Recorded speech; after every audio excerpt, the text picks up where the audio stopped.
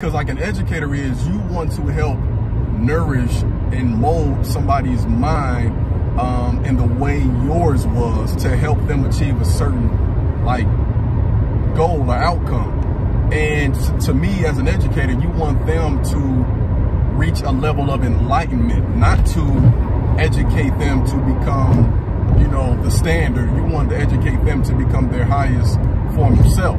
And I believe that that's something you have to be like, that's something God or whatever you believe in has a place in your heart. That's something that I feel like you have innately, and it just has to be molded. I don't think everybody should be doing that. Well, I mean, and I'm not saying should be doing, I don't believe everybody should be a teacher, just like everybody shouldn't be a preacher.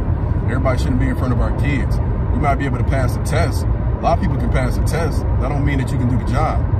You know what I'm saying? So like, teaching is just a vehicle by which we inspire the future, the youth.